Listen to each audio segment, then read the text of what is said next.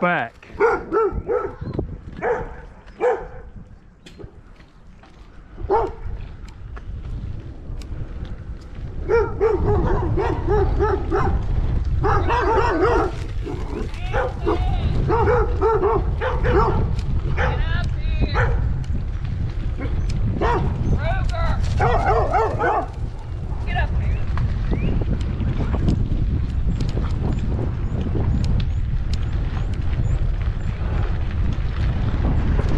Alright, so we played it safe, we stopped, we blew the air horn, but I wanted to keep moving down the road. It's a public road, so I raised up my trekking pole and I was ready to just jab them in the face if they came at me again. But luckily, the owner called them in and we didn't have any real problems. They were pretty big dogs, you know, all in a group like that with the same mindset. That's called the pack mentality.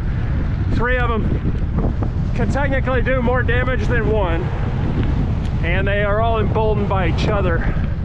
Living at the same house like that, they all know each other. They can coordinate better than just a bunch of strays could.